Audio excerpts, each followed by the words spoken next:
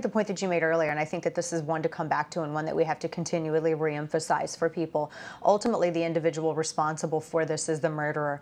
However, if we're going to look for other things that could have prevented this, then we have to look at the Broward Sheriff, who fielded numerous reports. We also have to look at the FBI, who received 2 tips, really credible tips, that this guy was a potential school shooter.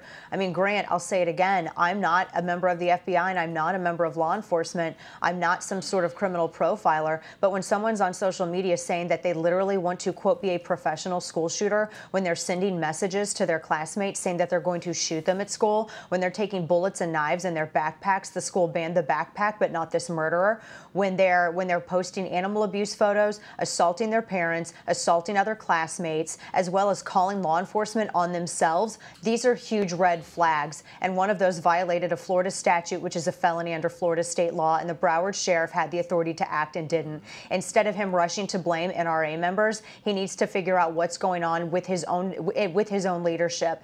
I'm tired of this. Coral Springs ran towards the noise. Broward Sheriff ran towards the camera lights. That's the bottom line. He continues to do it, and he continues to create an unsafe environment by continually shifting blame and responsibility to innocent, law-abiding Americans all over this country, who we are parents to, Grant. I want that to be known. We are also parents.